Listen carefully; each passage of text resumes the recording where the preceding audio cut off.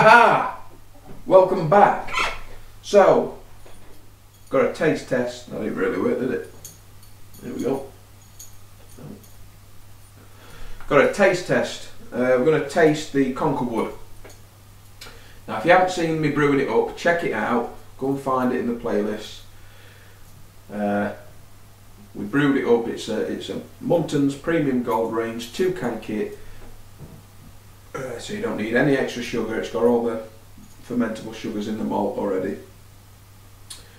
And with this one, we dry hopped it with golden hops.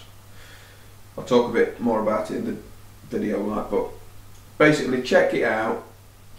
We put the hops in a bag, we dry hopped it in the bucket. So let's see how it turned out. Bit of an experiment, could be bad, could be nice. So let's check it out. So let's get to the pour. So here we have it. This is the Conker wood. It's the Muntons Premium Gold Conker wood from their range, and I must say it looks a nice beer. It's a dark brown ale, and we actually dry hopped this, if you remember, with the pound of golden hops. Did it in the bag, put the bag in the fermentation bucket and let it ferment with the dry hops in it. And I was trying to sort of put more of a hop profile into it, because I love hops, love the taste of them, love the smell of them. And I thought I'm gonna try it with this.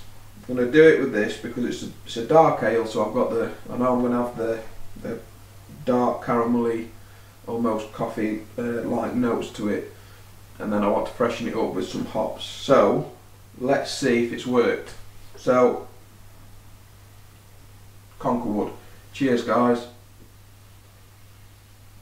Well, straight away you can smell the hops, big time. There's not much of a head to it. It's still a young beer. It's been bottled 2 weeks, so the head retention will get better as it goes on. But it's sticking to the glass. What head is there? It's starting to lace. But yeah, you get that sort of hint of coffee, but a big hop profile hitting you straight away. Quite florally. So let's have a taste.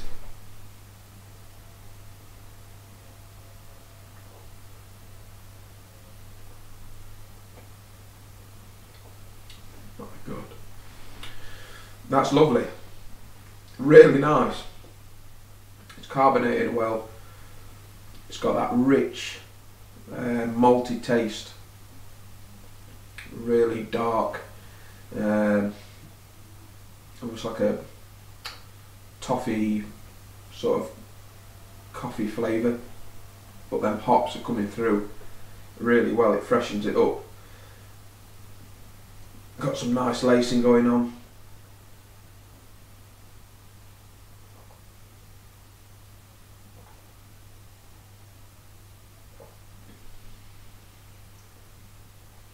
It's really enjoyable. The darker beers I'm not so keen on normally. That's why I added extra hops to sort of freshen it up a bit, and it's worked. So you've got that dark, sort of indulgent taste from the malts, but it gets freshened with the hops that we added. I'd definitely do it again, and I'd recommend it. I mean, there's many ways in sort of adding hops to a kit. You can either make a tea by sort of steeping the dried hops in like a litre of boiling water, or a couple of pints of boiling water, and then add it to your fermenter.